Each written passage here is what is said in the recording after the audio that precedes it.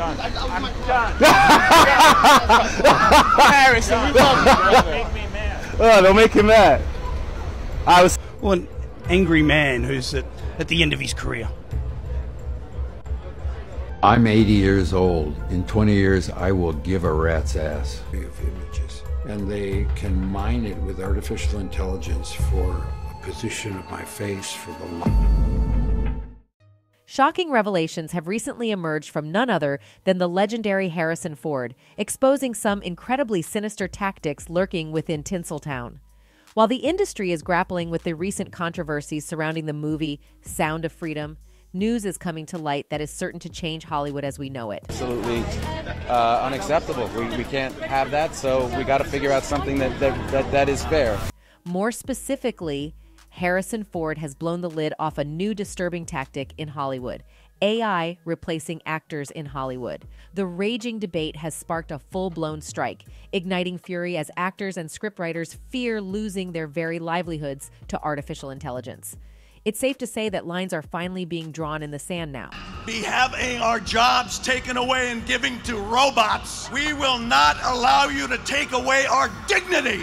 Hollywood has in general been divided on the use of artificial intelligence, especially when it comes to replacing actors and writers. But amidst the opposition, there are some who are embracing this cutting-edge technology. Take the recently released Indiana Jones and the Dial of Destiny, for example. The creators, with the help of Industrial Light and Magic, ILM, used AI to de-age Harrison Ford for the movie. I'm retiring. Dr. Jones, there might be some looking for this. ILM's face swap technology, backed by a team of 100 skilled artists, worked its magic to make the 80-year-old actor appear young in the film. They used CGI, machine learning, and geometry derived from photography for a 25-minute flashback sequence.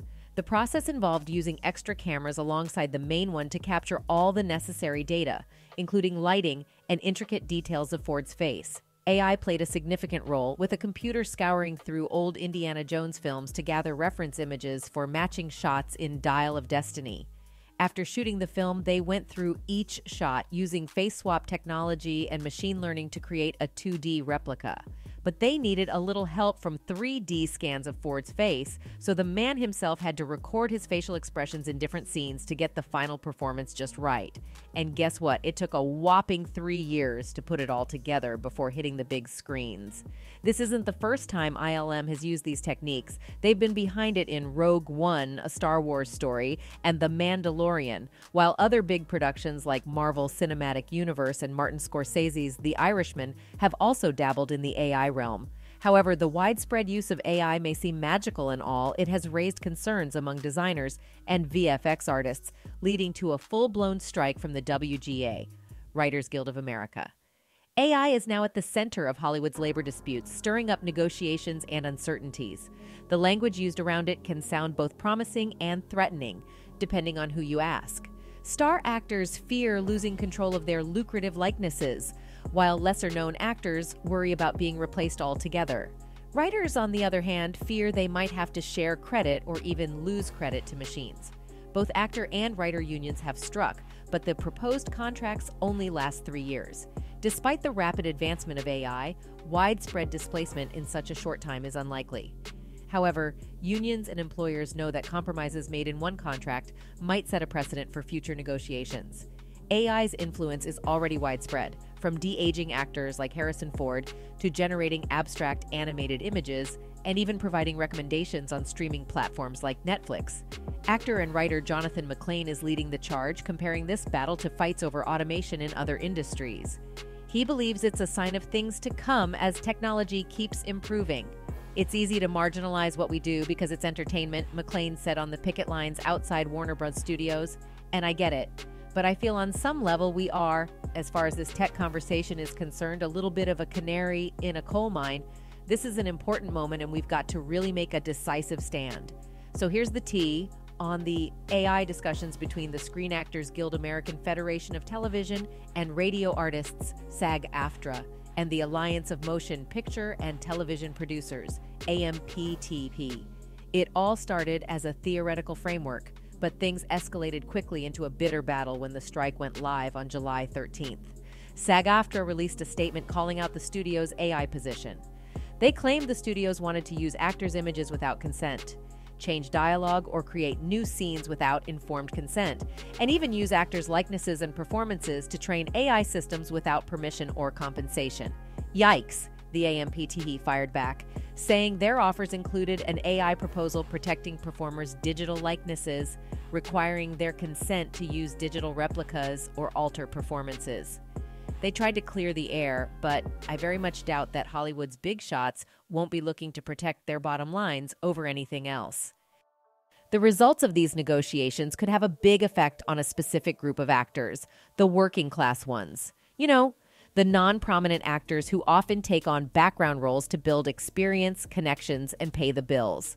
According to Time, a whopping 86% of the union's 160,000 members don't even make enough money to qualify for health benefits, which is around $26,000. Now, here's where things get interesting. Prominent actors, like the big shots we all know, would probably have the resources to hire top-notch entertainment lawyers to negotiate contracts that work in their favor when it comes to AI stuff. But those working-class actors, not so much.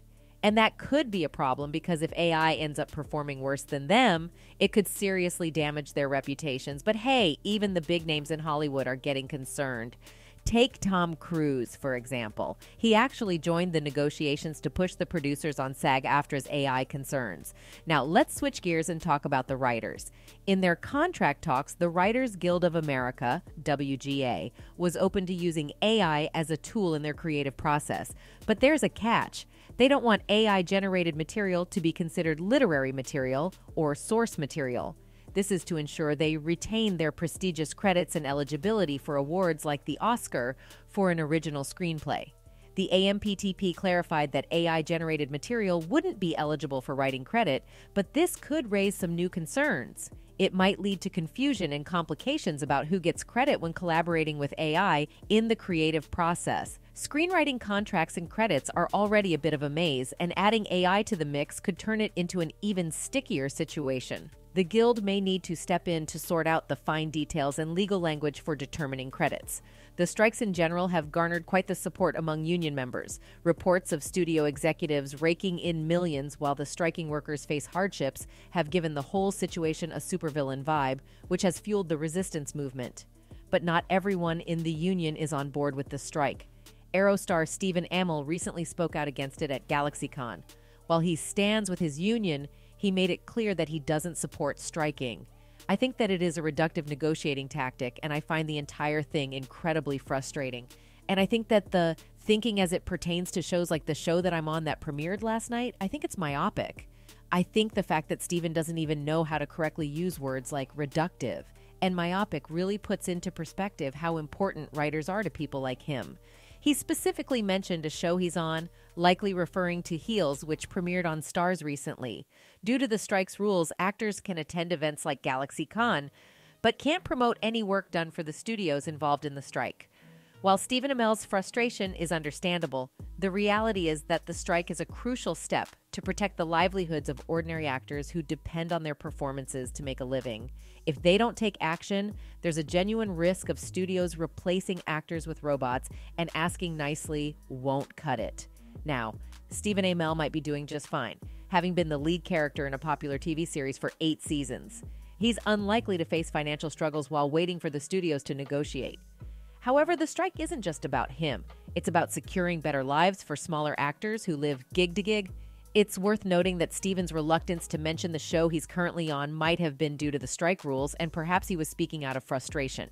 We don't know if he clarified his stance on being against strikes but supportive of the union, which might seem contradictory. The internet, though, seems, for the most part, very united with the striking actors and writers. One person tweeted, "FFS writers are literally on strike demanding to be paid.